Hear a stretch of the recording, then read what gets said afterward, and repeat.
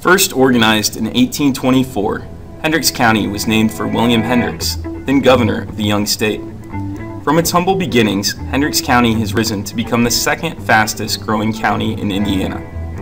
Located in the heart of the county, just south of the Danville Town Square, lies the Hendricks County Historical Museum. The museum is dedicated to preserving important artifacts that help to tell the story of the residents of Hendricks County. Their collection includes artifacts from the Central Normal College, a space dedicated to military artifacts, and a parlor room decorated with late 18th century furnishings.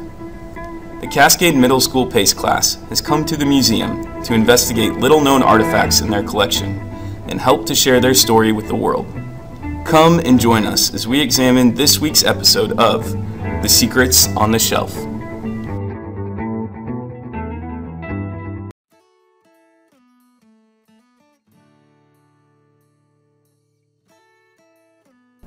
This looks like an ordinary bust of a Native American, but this artifact is nothing but ordinary, counting its history. The artifact is made completely out of bronze, which is a yellow-brownish alloy of copper and is modeled after a Native American's head. This lifelike and life-size bust is 9.5 inches by 7.5 inches and was created by Clifford Click Relander. Other sculptures created by Click have been found in Washington and are made mostly of clay. Clifford Curtis Relander, or Click Relander, was born on January 16, 1908, and grew up on a farm near Danville, Indiana. In his earlier years, he moved to Los Angeles to study sculpting. In 1945, he moved to Yakima, Washington, and worked as an editor for a local newspaper. He also lived with the local Wanapum tribe, and often made sculptures of them. His three most common people to sculpt were Puck Hayatoot, also known as Rex Buck, Johnny Buck, who was a priest, and a man named Ich Pa Paul. Ich Pa Paul is the face of Click's sculpture and the Indian medicine singer, which is featured in Hendricks County Museum. Many other sculptures are featured in the Yakima Valley Museum in Washington. Click also wrote a book on his findings and life stories from being around the Wanapum called Drummers and Dreamers. Sadly, Click Relander passed away on October 20th, 1969, leaving his story and sculptures behind. He was later given a proper Indian burial. Pierce Relander, Click's older brother, later donated this wonderful sculpture known as the Indian Medicine Singer to the Hendricks County Museum.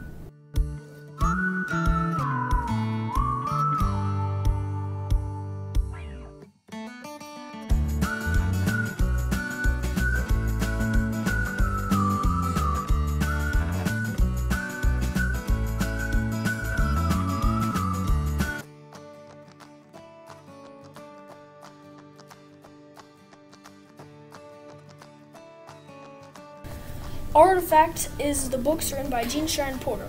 It is a paperback book made in the early 1900s. It was originally published in 1911. Gene Shrine Porter was born in Largo, Indiana. She later moved to Geneva, Indiana, and lived there most of her life. She observed the Limberlost Swamp and wrote many books about her discoveries. She was also a pioneer of photography by taking close-up photos of many animals. She also knew a lot about music and arts in general. That is why her books are filled with original photos. Years before Gene Shrine Porter moved to Geneva, a man named James Miller, nicknamed Limber Jim, went hunting. When he was hunting, he soon got lost and was later found by his friends. The swamp from then on was known as the Limberlost Swamp, after the call used to alert others, Limber's lost. Hi, Jim. I'm gonna go hunting in the swamp by the river. Okay, see ya. Be safe. After hunting, he was trying to get back to town and soon realized that he could not find the stream that he had followed to get there and was now lost. Hey, where's the Jim? I think he's lost because he's been gone for a long time. Yeah, we should probably go look for him. I've been walking in circles for hours now. I need to, start marking the trees or something to find my way back to town. Hey, I think Jim said he was hunting by the stream, so maybe we should try and find him somewhere around here. Because I see footprints that way. Hey, wait, is that Jim? Hey, Jim, is that you? Oh, thank goodness you found me. I thought I was going to be lost here forever. Yeah, we noticed you were missing in the town, so we thought you were probably hurt. So we came to find you. Let's go home now.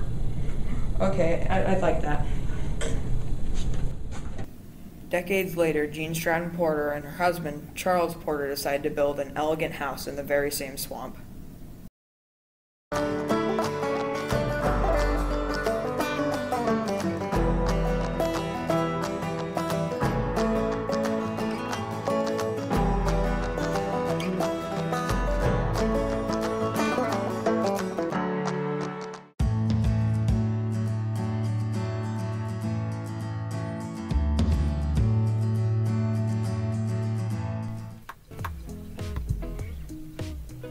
The image we have here is of Sheriff William Calvert and is held in the Hendricks County Museum located in Danville, Indiana.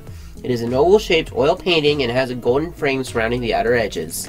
William Calvert was the son of John T. Calvert and Sarah Reese. He married Mary E. Lacken on June 3, 1860 in Hendricks, Indiana. They had 3 children, 2 girls and 1 boy. They named their children Annie Cora Calvert, William Hatton Calvert, and Carrie Bell Calvert. The first Hendricks County jail was made from logs and looks similar to the one in Nashville, Indiana. The jail was built between 1824 and 1830. It was located a half a block north of the square that was on Washington Street.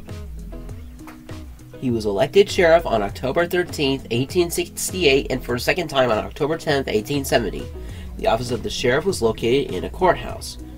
But on weekends and evenings, when he was at home, Calvert used one of the rooms in the house as, well, an office.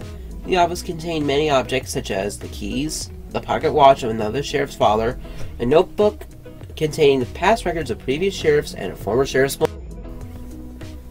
People did break out of jail. It happened 7 times. Normally people would saw through the bars and go out the windows, which one offender escaped this way twice 4 years apart.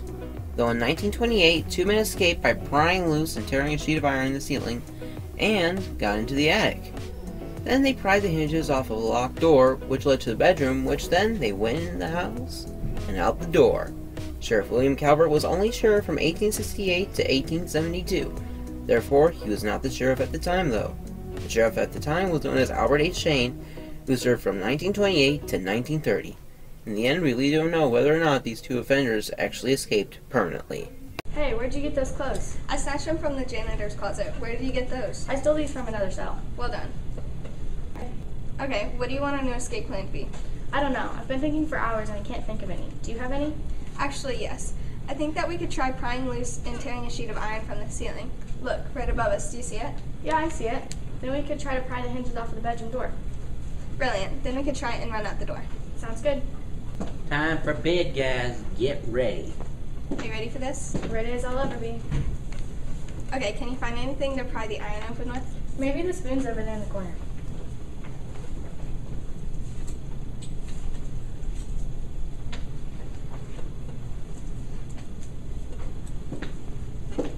Hey, why are you 2 still awake? Get to bed right now. Why should we? Because I'm the sheriff. You're the sheriff. We get it. So what? Because I told you to do so. And what if we don't? Then I'll beat you and drag you to solitary confinement, you backsassers. We would rather be whacked.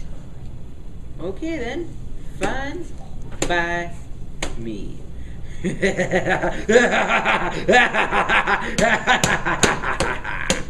She's just kidding. Chill out before you kill someone. This isn't a time for jokes. Sheriffs don't tell jokes with their prisoners. Fine, just let us go to bed then. Good night, and stay in your cell. Okay, we get it. It's time. You start to pry the iron off the ceiling, and then you can crawl through first. I'll go second. Okay, then you could start to pry the hinges off the bedroom door. Once you do, we head right out the main door and run. Sounds good.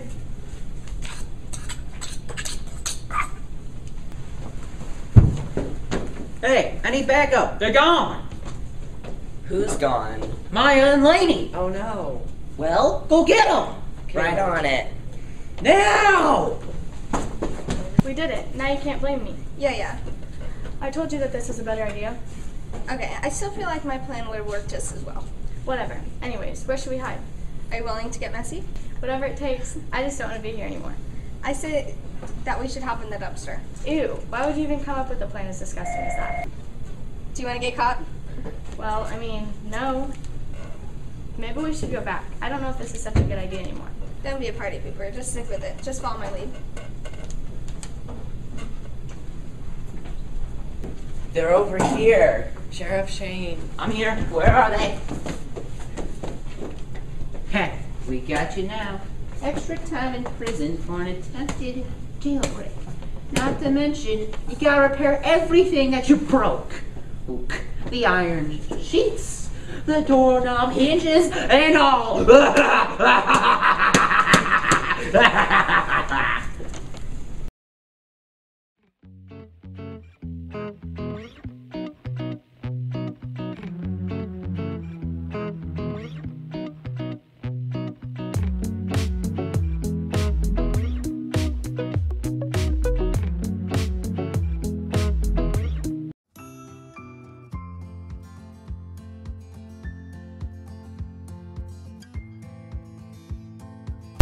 The instrument you are looking at right now is a reed organ that is presented in the Hendricks County Museum.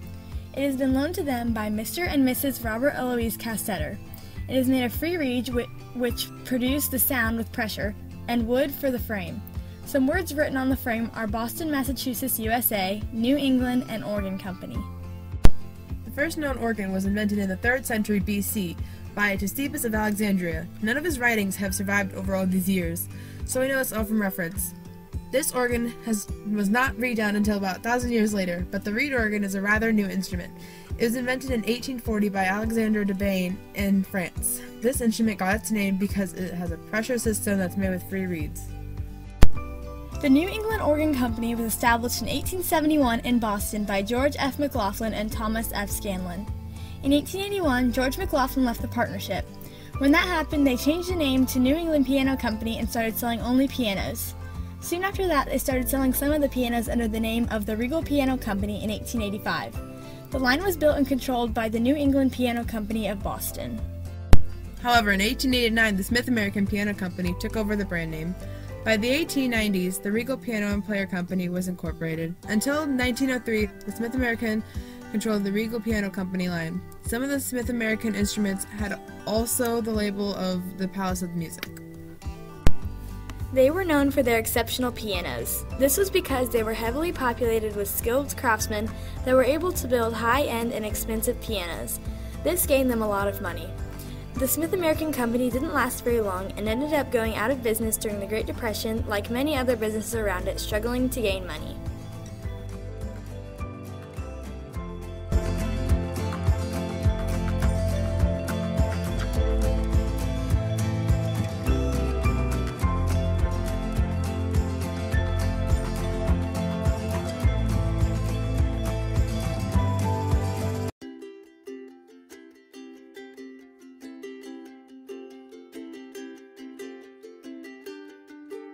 Edwin Johnson was born on September 8, 1893 and died on December 27, 1951.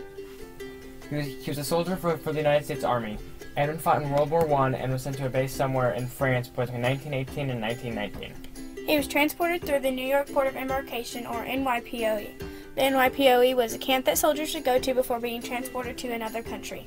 NYPOE had many Atlantic ports along the coast that were used to transport troops and cargo. These letters that Edwin had been sending to his aunt, Emily Winkleman, back in Brownsburg, Indiana, is how these letters got their name. The Winkleman letters. Dear Aunt and all, read your letter some time ago and was so glad to hear from you. The first letter was sent to Emily Winkleman on May 18, 1918, from Camp Dease, New Jersey, from Edwin Johnson. This was before the New York Port of Embarkation shipped him to France. This letter is about 6.5 inches tall and around 5 inches wide. The second letter was sent to Emily on January 21st, 1919, from an embarkation camp somewhere near St. Nazaire, France. An interesting fact about this letter is that it was written on American YMC paper that also says he is in active service with the American Expeditionary Force. This letter was around 8.3 inches tall and 5.5 inches wide. We'll write again as soon as I get located somewhere. We'll close with love to all, Edwin. In this picture, it is unknown what Emily is reading, but many historians like to believe that she is reading a letter from Edwin. Emily Winckelmann married a man named Charles Louis Winckelmann. He and his family immigrated from Germany in November of 1869 when he was just 2 months old. They lived in Maryland and operated a carpet factory. He was a Maryland volunteer and served in the Spanish-American War. When Charles came back, he worked in Ohio and Princeton at various canning factories. In 1960, he moved to Hendricks County where he operated the Brownsburg Beaning Factory. He operated this beaning factory until 1930. Edwin even mentioned the memory of loving the beans in some of his letters.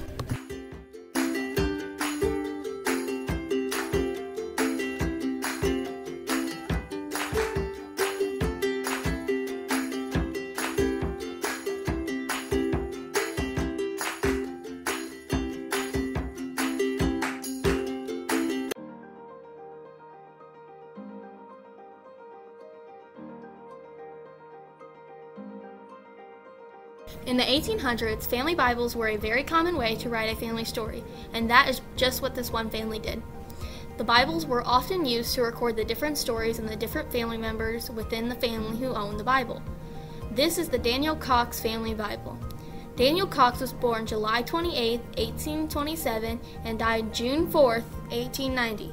He had 11 kids, 3 girls named Sarah, Alice, and Clarence, along with 7 boys named Charles, Horace, Samuel, David, Elmer, Joseph, and Otis. When he died, the Bible was passed down to his son, Howard Cox. Howard Cox and his family owned a tractor with big iron wheels. Howard Cox was the 9th child. He was born in Washington Township, Hendricks County, near Plainfield, Indiana. He went to DePaul University in 1800 to become a dentist, but his parents had other plans, so he became a farmer. Howard bought his first automobile, a Model T Ford, to have progressed from a horse and buggy or carriage age to an auto, which had a self-started and shock absorbers extras on it to prove to be quite a memorable event in the lives of the Cox's family.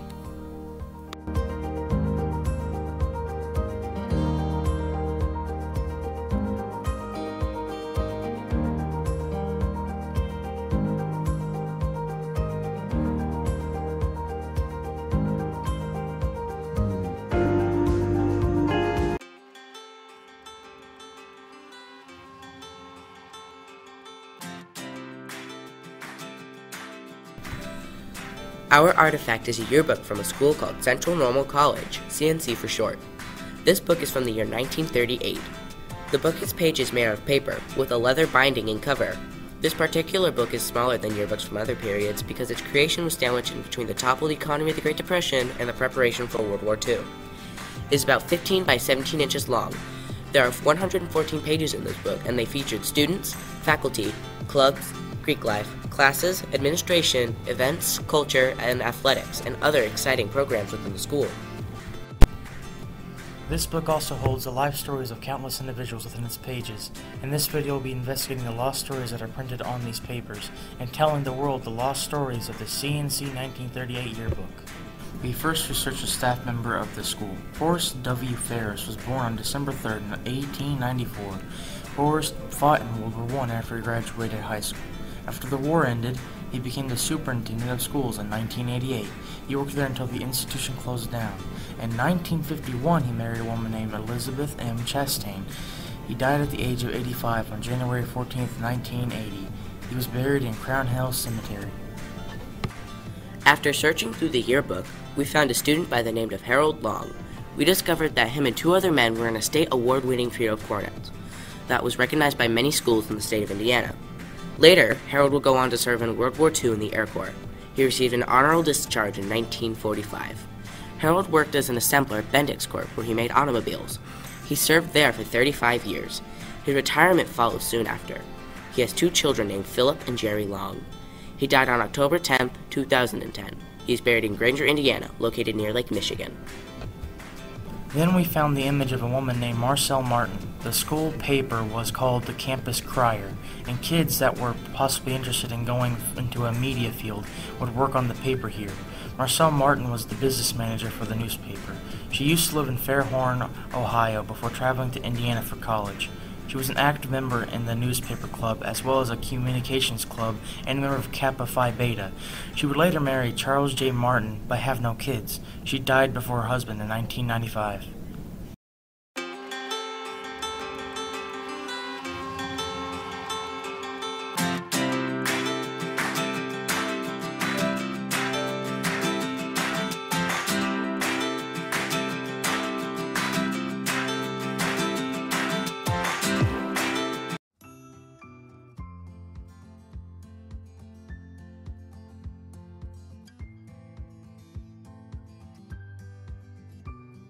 of Prussian blue and poppy red collars, this Prussian uniform resembles the ones used during the Napoleonic, Austro-Prussian War, and Franco-Prussian War.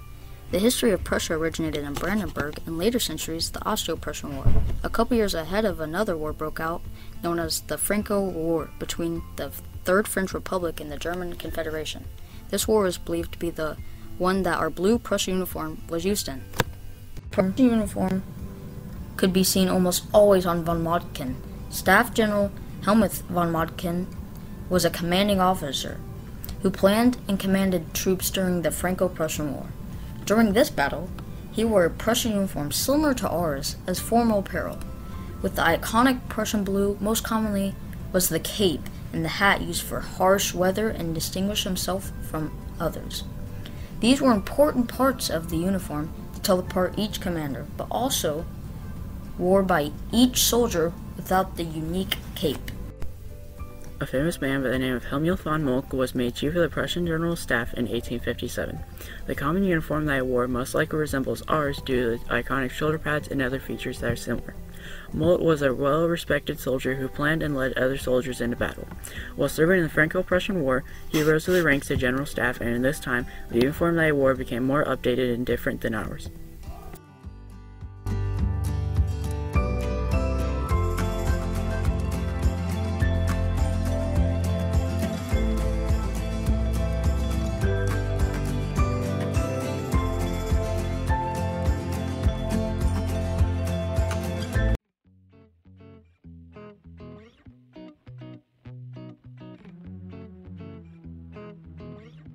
The object that we found was a round metal object that has a small hole open in the top. On the inside there appears to be residue that is dry and grainy, most likely from gunpowder. The hole is possibly meant for a fuse to be lit.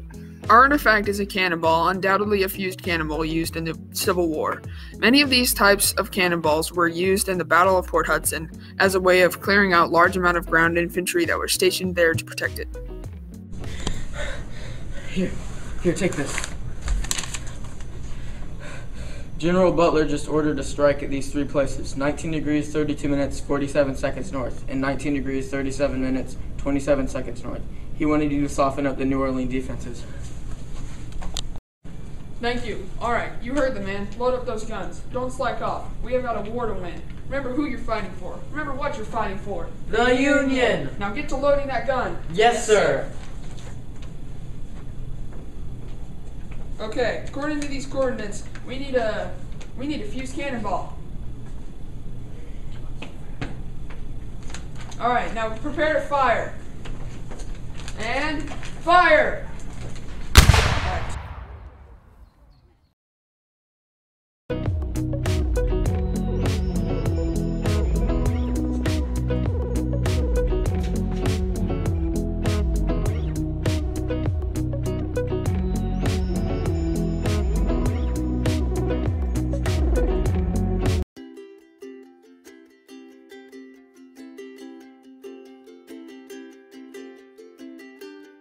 County Museum, there is a glass display case, and within that display case there are several artifacts related to food and rations from the Civil War.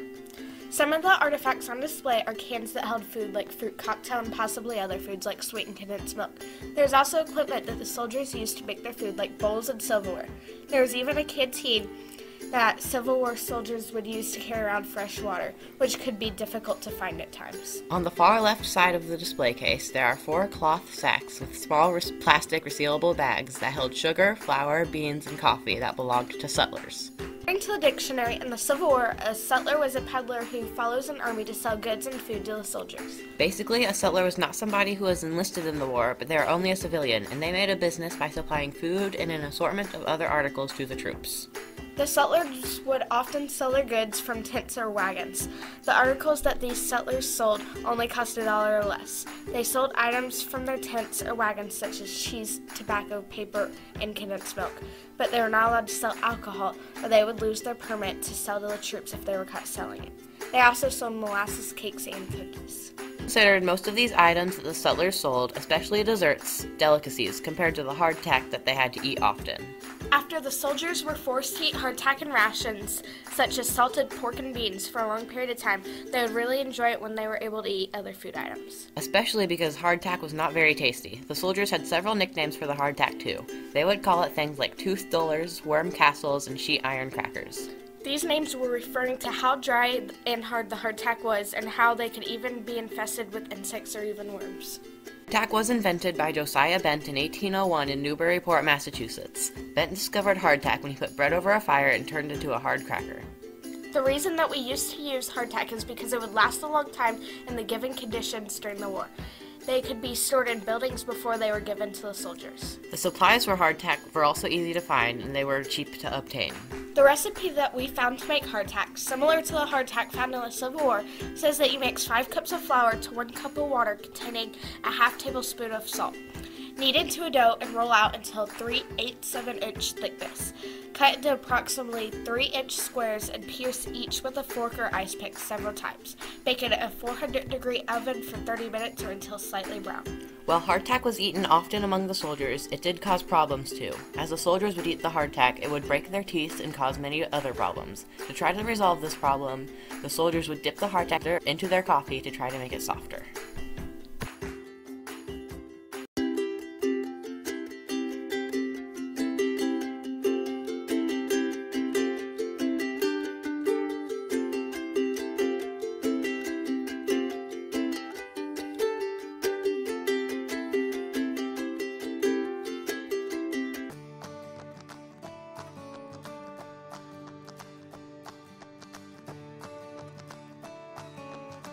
This is a picture of our artifact, opera glasses. Bill Franklin received the opera glasses from his grandfather. The glasses belonged to Bill's grandfather's first wife, and they lived together in Wisconsin. His grandfather was born in the late 1890s, and the opera glasses were usually used most popularly between the 1920s and 1940s. The dimensions of the opera glasses are 3 inches long by 3.5 inches wide on one end, and 4 inches wide by 1 3/4 inches deep on the other end.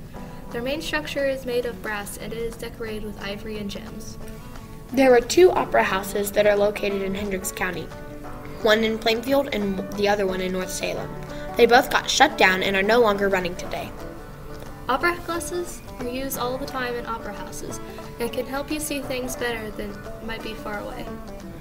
Opera glasses can also be used to look into the sky and discover many things. You can even see all of Jupiter's moons with a good pair of opera glasses. Look at the sky, isn't it beautiful? Yep, I can't see that well. The stars are so far away. Hey, I have an idea of something that might help us see the sky better. What's that? The only thing I know of is a telescope. I don't think you have one of those in your bag. Well, you're right, I don't. But we could use a pair of my old opera glasses to see them better. They work just as good as a telescope, maybe even better sometimes. Yeah, that's a good idea. We should try it right now. Okay, I have a pair of them in my bag, so here you go, why don't you try them? Okay, thanks. I've heard that opera glasses have been used before to see all of Jupiter's moons. Cool, maybe we should try it. Okay, sounds good. Why don't you use them first and see what you can see? Okay, thanks. Is that? I think it might be Jupiter. I can see 2 of its moons. Let me see. Okay. Whoa, that's spectacular. I've never seen anything like this before without these glasses. This is such a cool experience. I never thought opera glasses would work this well to see into space. Hey, can I look at something else? Yeah, sure. Okay, thanks. You're welcome. I remember overhearing someone say that you can also see Saturn from Earth with opera glasses. I think that I see it on one of its moons. Which moon do you think it is? I remember someone told me that Titan is Saturn's biggest moon. I think it's Titan. That's cool. I know, right? That's the coolest thing ever. Okay, well, I should probably get going. Okay, I'll see you tomorrow. Bye. Bye.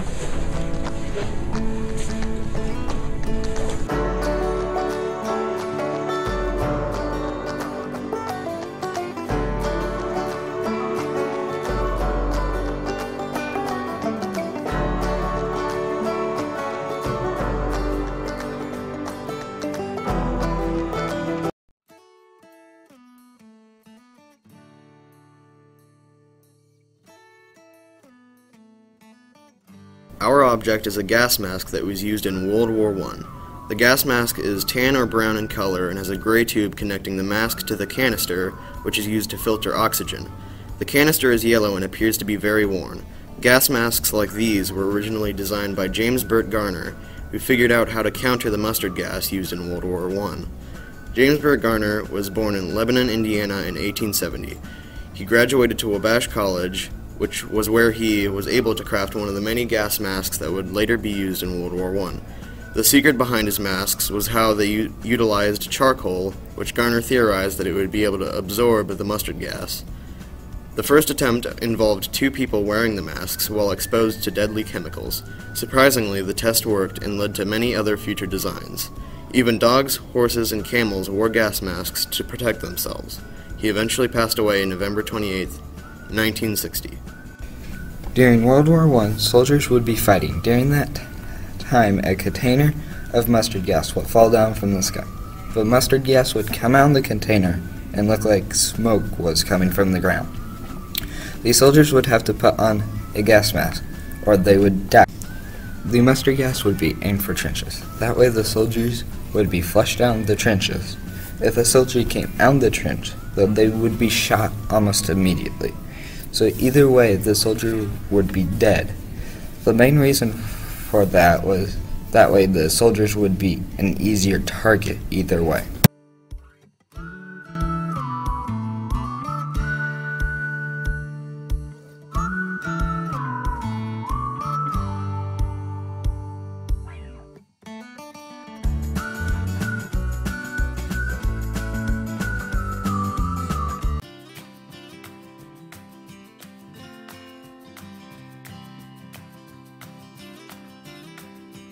This is the John Deere potato harvester 1820s edition. This machine was frequently used by both fans of John Deere as a company and farmers new to growing potatoes just because of the ease of using it. It was a very simple machine that got the job done.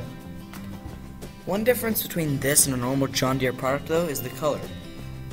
This is a red potato harvester, while John Deere's signature is green and yellow. So how did it get to be like this? There are multiple theories out there concerning this, and the one we chose to present will be shown in this following skit. Hi, I'm a salesman from John Deere. I'm looking to buy that potato harvester. Oh, this is our only prototype. We can't go selling it. We can make some serious money off of this. Okay then.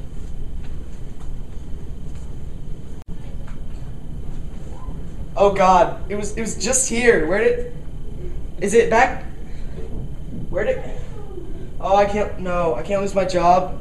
Where'd it go?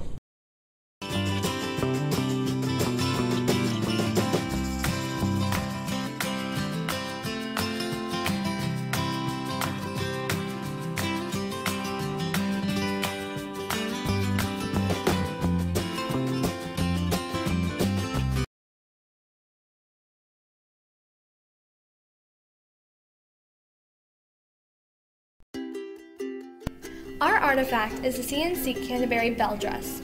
This dress is heather gray with lavender trimming. There is a lavender braid belt that ties around the waist. The dress is hooded with a lavender strip cuffing the hood and a patch of the fabric on the front of the collar. The Canterbury Bells often performed in this dress, and they would perform at the Masonic Lodge and many other events. There is a slit on the left side of the dress, and the dress was fitted to each girl and went down to their ankles. The Canterbury Bells were started in 1941 by Marjorie Dean Gaston. Marjorie was born on May 4, 1906. She was the daughter of the late Carrie W. and Ida Del Gaston. Her father was a prominent local attorney. She was graduated from Danville High School. She received a master's degree from DePaul University. Marjorie was one of the first women to attend Oxford College for Women. She attended this college for 1 year. Here she studied music and found her passion. This sparked her interest and caused her to start the Canterbury Bells at Central Normal College in Danville, Indiana. Now girls, Sue will be modeling our dress we will be wearing for performances this year. Thank you. When she started this sextet, she was also in charge of the Canterbury Colonnaires, which was the men's quartet. She was inspired by the Canterbury Bell for the name of the group. The girls' group went strong for a solid 10 years until they faded out. Marjorie Dean Gaston was the heart of this group, and once she left, they lost their spark. She died at age 67 and was buried at Danville South Cemetery.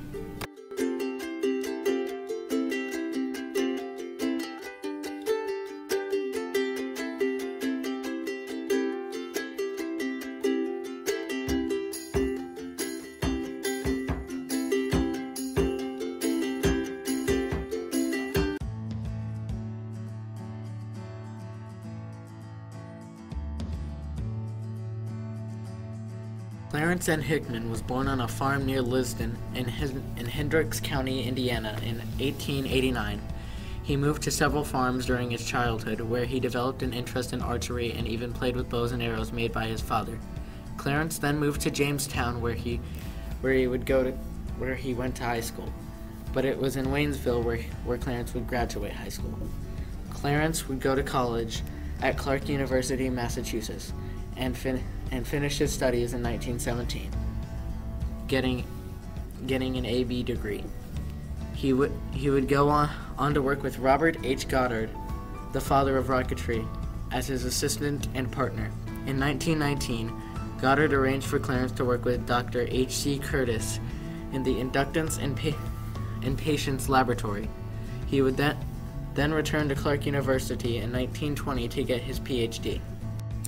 In 1940, he was appointed as a consultant for the U.S. Army. There he would invent the bazooka, inspired by the German Panzerschreck, and it would be used as an anti-tank, anti-infantry, and anti-structure weapon. It would go on to see use for the rest of World War II, and would even see use in the Korean War and the Vietnam War, until it was replaced by the M72 LAW. He would go on to make many more items for the U.S. military, such as recoilless rifles and airplane rockets. He also made the Ampico B, a piano for the American Piano Company, which was considered one of the best pianos of its time. Hello, Clarence. Haven't seen you in a while. How's it been? I've been great, Charles. Any recent projects you've been working on? Yes, actually. I've been made a consultant for the U.S. Army, and I think I've come up with a counter to German rockets. Really? What is it? I call it the bazooka. How does it work? It's very simple. One man shoves a small rocket into the back end, and then the front man aims and fires the gun. It can be used by one man, but is more efficient with two. Interesting. How did this come about? We hope this to be a good infantry-based counter to German armor and bunkers, as well as a counter to their infantry-based rockets. I'm so proud of you. Now, I need to get back to making this new model, so if you'll excuse me. You're right, I have other things to work on as well. Goodbye.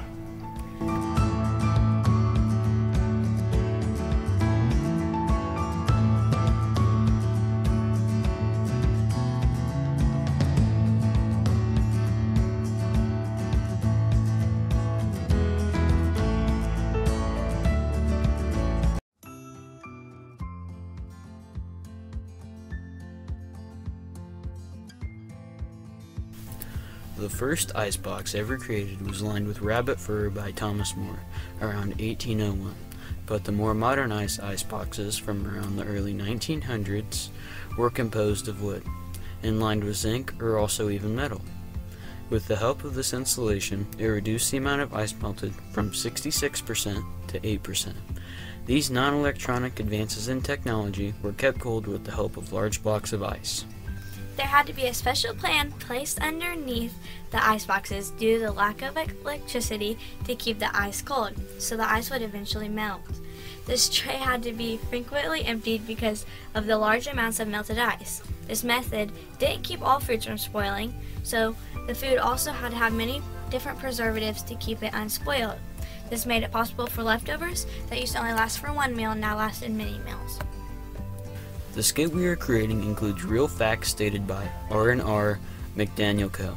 It is presented to you in a commercial form, so it is much easier for your viewing purposes. This has been slightly exaggerated, so not all information may be conveyed as its original purpose. Hello there, I'm your average day Iceman, and here are some things to keep in mind so that make my day much better. First off is to hang your sign at 7 o'clock in the morning to show the amount of ice that you want. You might want to tie it down so that way it doesn't blow away.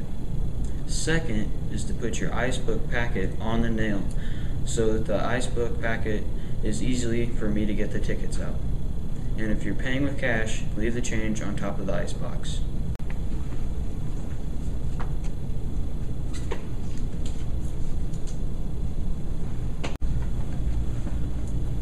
Good thing I'm paying with change, so I can leave it on top right here. Finally, I leave you with my final words of wisdom. Leave your doors unlocked when your window sign is up.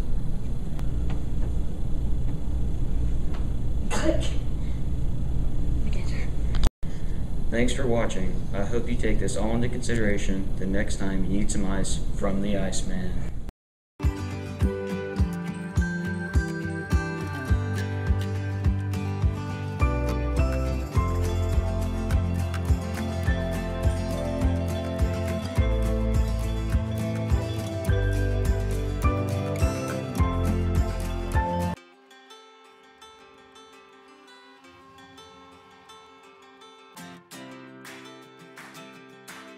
This artifact found at the Hendricks County Historical Museum in Danville, Indiana is a full-mouth speculum used for the equine dentistry. This item is designed to hold a horse's mouth open while an equine dentist works on the teeth.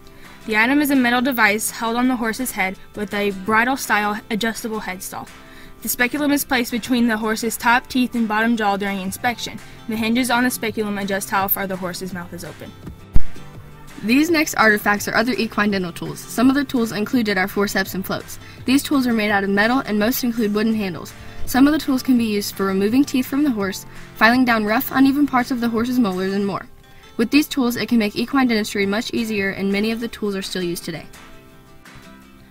Many of the equine dental artifacts are used on racehorses such as Navajo, who was locally raised in Hendricks County. In 1970, two horsemen, Joe Stevens and Ray Stump, bred a dark gray thoroughbred colt, later known by the name of Navajo. Hours of training was done and lots of time was spent getting the yearling to be ready by when he was just 2 years old so that he could be taken to his first race at Liberty Bell Park. Hey Tom, congratulations. Hey Joe, what happened? Did I miss something? You know that you and Navajo are going to the Kentucky Derby, right? What do you mean? What I'm saying is that Navajo was offered a spot on the Kentucky Derby and I'd like you to be my jockey. Wait, really? Yeah, since we've worked so hard and won so many races, they offered us a spot on the track, and I would not want any other jockey to race him. Are you sure this is true? Yes, I got a phone call before the race, and they said that they reminded the story of how a couple of farm boys raised the horse with the potential of running in the Kentucky Derby, so they're willing to give us a shot. That's amazing, but we don't have the money to go, and Navajo has a sore mouth for the big races. But this is a once-in-a-lifetime opportunity, and I need my best jockey. We can't do this. What if Navajo doesn't win? Please? Fine, but we're gonna need to call the equine dentist to see if anything else is wrong. Joe Stevenson and his jockey Tom made an agreement to go to the Kentucky Derby. I checked Navajo and everything is okay. Just a little sore and should be fine in a day or so. Thanks, Doc. We really appreciate it. No problem, and good luck at your race. Thank you so much. After winning a large amount of money, the owners started having high hopes about Navajo's potential and maybe even competing in the Derby. On May 5th, 1973 was a once-in-a-lifetime opportunity for them to compete in the Kentucky Derby. Navajo finished his racing career with 8 wins out of the 13 races he participated in. Although he didn't come through with winning the Kentucky Derby, millions of people heard the story of how a couple of Indiana farm boys and their horse became part of racing history.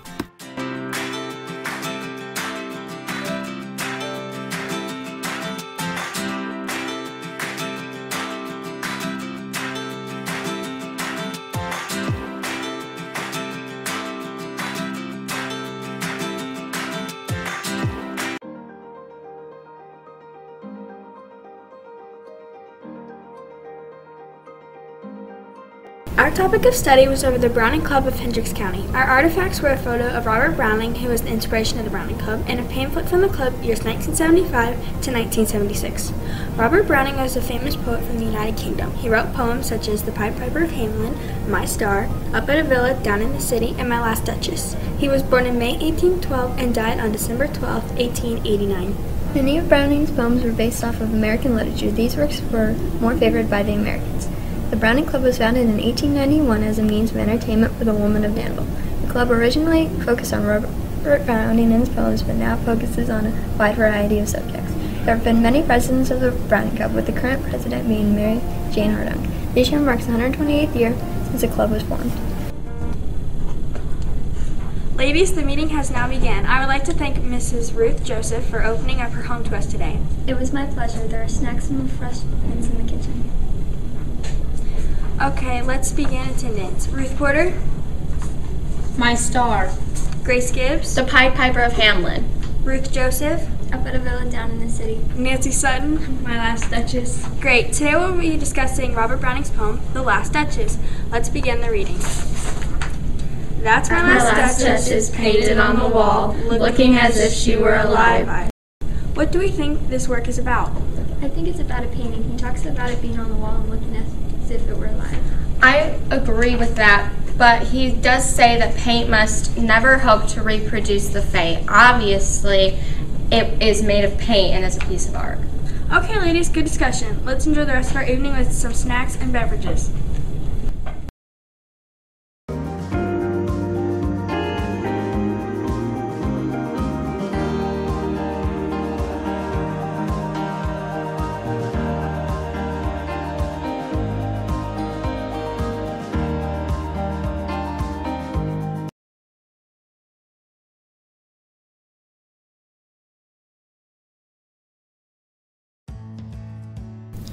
At the Hendricks County Historical Society, there is a women's World War II military uniform similar to the one that Frances Deborah Brown wore during her time in service.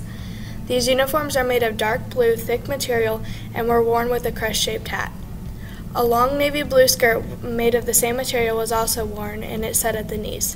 White gloves were worn along with brown lace-up boots. In 1943, Frances Deborah Brown took the James Whitcomb Riley train from Chicago to her home in Danville, Indiana, to enlist in the Army.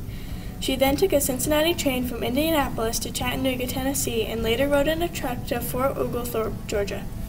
In this image, you can see the train that Frances Deborah Brown took to Chattanooga, Tennessee. Frances later arrived at her base in Oglethorpe, Georgia on May 31, 1943. She unpacked her things and prepared herself for the rest of the day to come. As soon as she arrived, she was fitted for her uniform and shoes. Frances enjoyed writing numerous letters to her family about what was going on in her life in the military.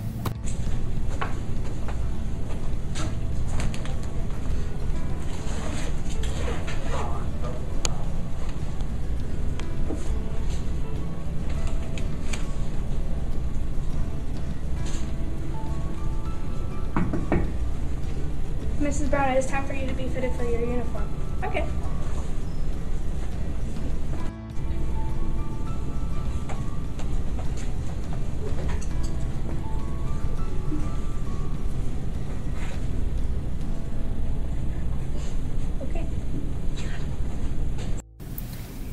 Dear Dad and Mother, I know you've been wondering about me, but the Army keeps me very busy, and I think they informed you that I arrived safely.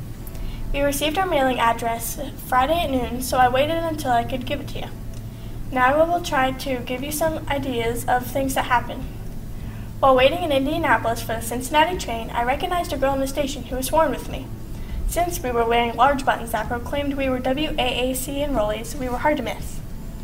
I had company on the train. We arrived in Chattanooga, Tennessee at 4:15 p.m. as per schedule and joggled to camp in the back of an Army truck. Was my suitcase heavy? I regretted that I had it, yet I practically used everything in it.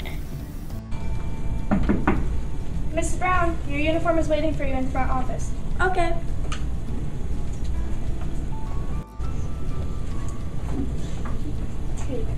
Thank you.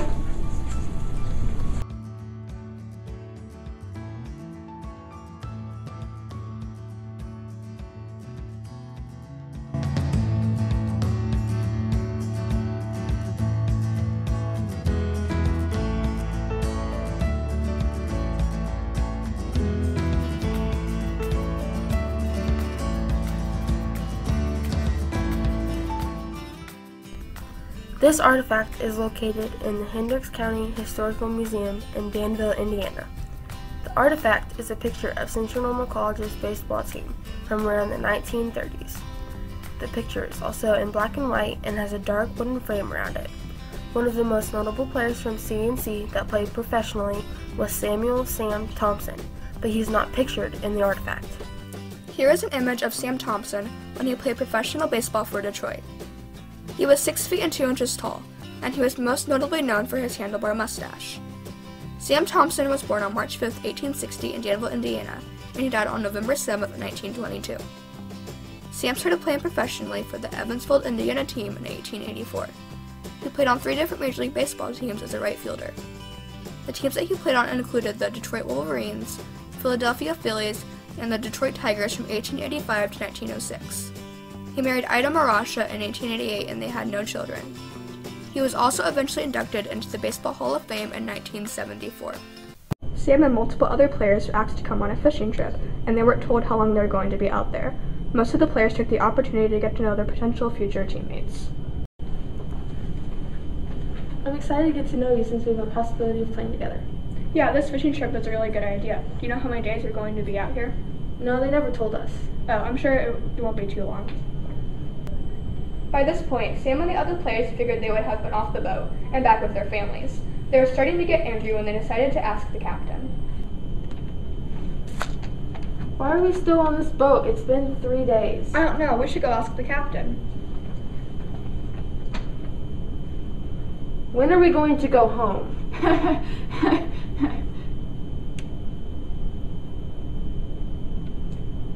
You never answered our question. When are we going to get back home?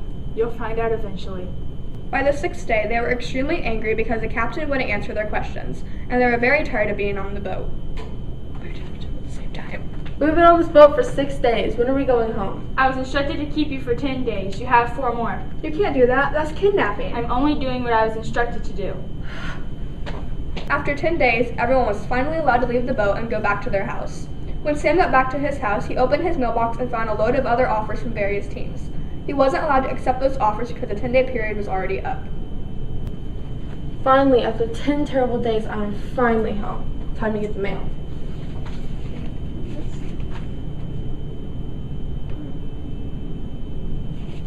Ugh. All this time, they just kept us on that stupid boat so we couldn't accept any other offers. After Sam and the other players realized that they had been kidnapped so they could not accept any other offers, they went to the manager of the Detroit team.